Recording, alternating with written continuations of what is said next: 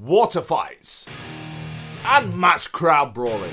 These are the two things that come to mind when you think of the feud between Los Perros del Mal and Stinger. But did the GHC Junior Heavyweight Champion Eita take it too far when he added insult to injury on Stinger member Hayata, shampooing him in front of the laid out Stinger leader Yoshihari Ogawa?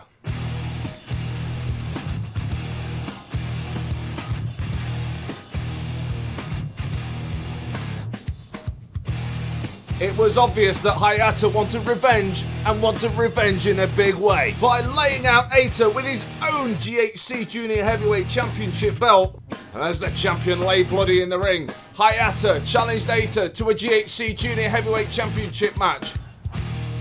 Friday, April 29th at the Ryugoku Gokukikan at Pro Wrestling Noah Majestic 2022.